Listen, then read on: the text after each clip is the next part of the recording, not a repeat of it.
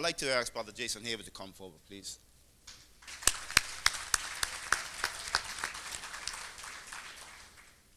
Good evening, brothers and sisters. It's only customary I bring greetings from the executive and members of the Bermuda Public Service Union. This year's Labor Day theme, Solidarity for Equality, Jobs, and Justice, is something I find extremely fitting and noble. It speaks to sentiments that individuals in the community have rallied around for a few months now. The sentiments of equality, the sentiments of jobs, the sentiments of justice. I'm in partly on the front line of trying to push these sentiments of equality, jobs, and justice within the community. But there is many in the community that want me to stop thinking about things that need to be done. They want to stop speaking up against things that we think are wrong. And they want to stop fighting the fights that need to be fought. Well, brothers and sisters, that's not going to happen.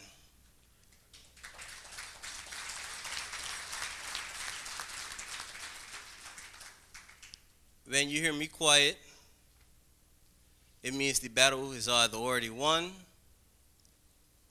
or my Father has taken me to a greater place. But this is Labor Day weekend, and what we should be doing is giving appreciation to all the workers that have been in the labor movement for many years. Sister Molly Burgess said that this is the 33rd annual banquet. I wasn't even born when they began these things. But what it reminds me is individuals have been contributing to this gem of Bermuda long before I even began to contribute. And they have laid the foundation and the platform. And I would like to say to those individuals, your efforts have been genuinely appreciated, because Bermuda is something that we can be proud of.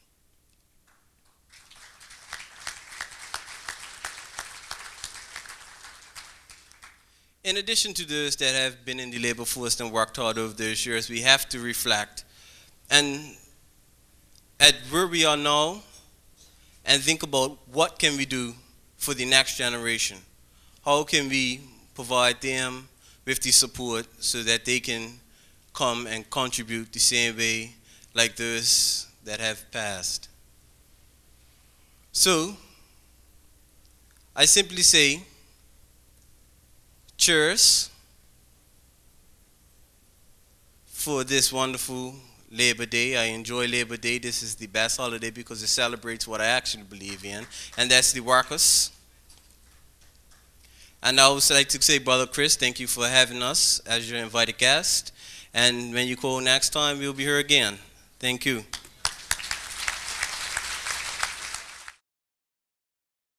Ladies and gentlemen, I asked Brother Jason to come because, and I was hoping this can give you his age, because the trade union movement needs younger leadership. And Brother Jason is what our international affiliates ask for. When they ask for youth, they consider a youth to be 35 and under. So as soon as you pass that threshold of 35, according to the international affiliate, you're no longer a youth, you're now entered into adulthood. So I want to thank Brother Jason for his words. And yes, we will extend an invitation to you again in the future. Now, we're supposed to have mutual respect and mutual trust for each other. And that's what we're going to get back to the table and do. So, Dr. Braun, I certainly want to thank you for encouraging us. What's right is right, what's wrong is wrong. And many times, and I think the ABA is experiencing this also, media power. How you say one thing to the media and they twist it around and it's all of a sudden means something else. Welcome to the club, because that's what the BIU and the PLP have been complaining about for years, about how the media does certain things. He encouraged us to wake up, and he talked about functional unity. And that's the only things I'll touch on now. And I'll leave you for quote. from Tony Blair. He said this probably maybe about a week to 10 days ago. My view is that you still, in order to win from labor's perspective, have to have a strong alliance with business as well as the unions.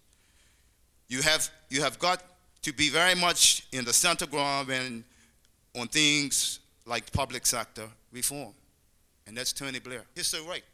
Because whilst we believe that public service needs to be reformed, some of the things that I think is proposed for public service reform is way out there in left field.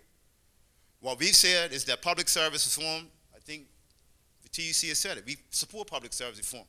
How do we go about getting it? People are saying government's too big. Let's take one department at a time. Let's just say it's 20 departments. Go department by department and decide exactly how many people we need in those departments. As opposed to somebody just making a blanket decision, we've got 5,000 government workers and it's too many. We might not have too many. We might not have enough. I don't know.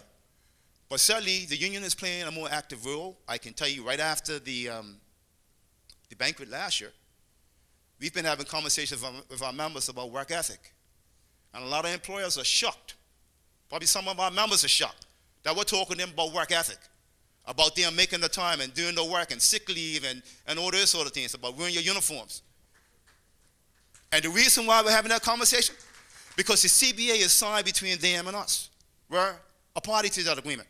So when it speaks about you making your time, whether it's 8 o'clock, when it speaks about you wearing your uniform, all of that is for both parties to manage, the employer as well as the union. So the union is prepared to do its part. And all I'm asking our social partners to meet us halfway. And I don't think that's too much to ask for. Thank you.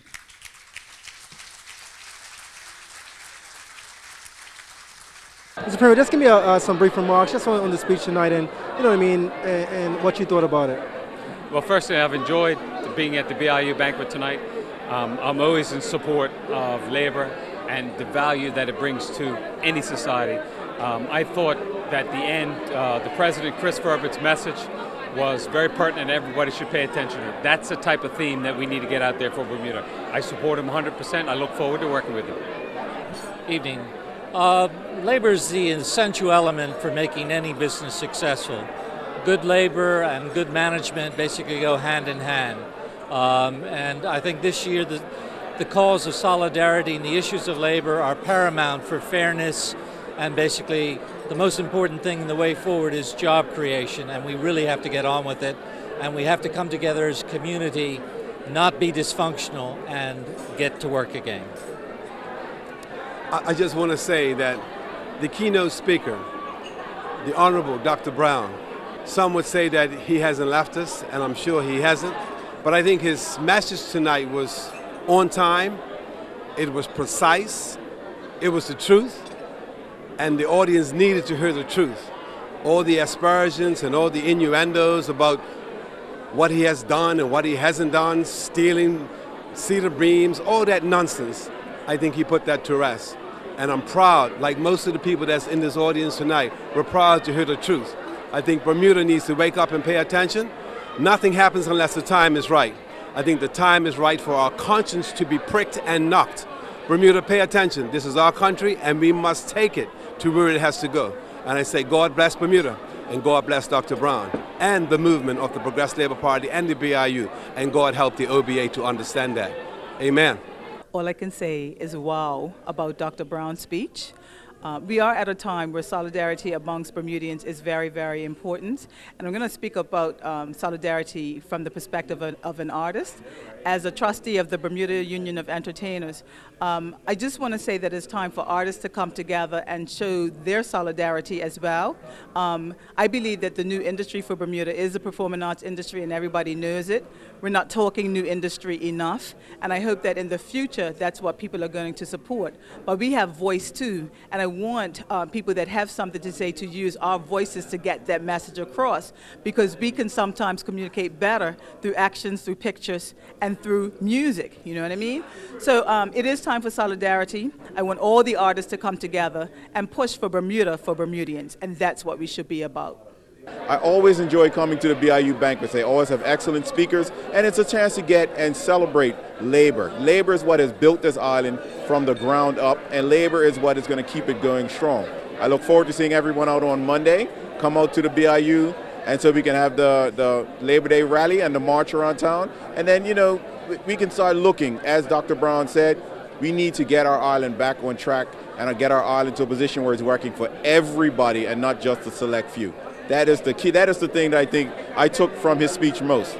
We, the people, have the responsibility to force the government to do the right thing.